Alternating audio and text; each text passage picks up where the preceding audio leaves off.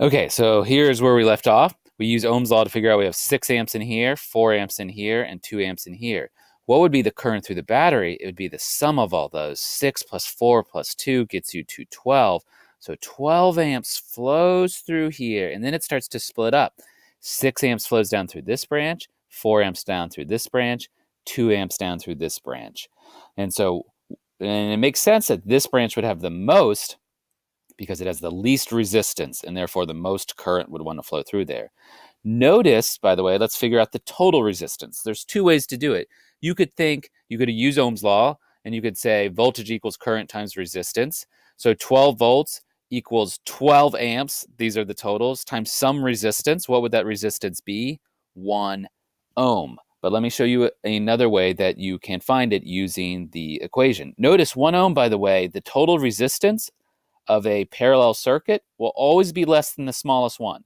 So even before you start this, the smallest resistor is 2 ohms, so we know the total resistance has to be less than 2 ohms. It's easier to get through as soon as we open up another branch than if that 2 ohm was by itself.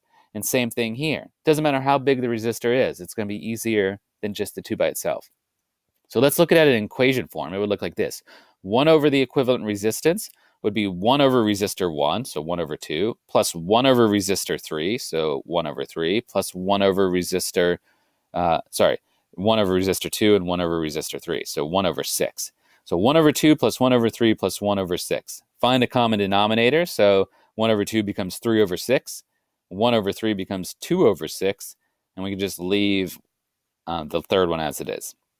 So 3 over 6 plus 2 over 6 is 1 over 6, which gives you 6 over 6. So that will simplify down. We can say 1 over the equivalent resistance is equal to 1 over 1. Now, technically, although this case winds up being the one case that doesn't matter, you would have to flip that.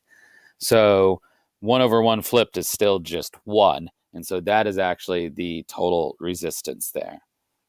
So let's look at one more example here.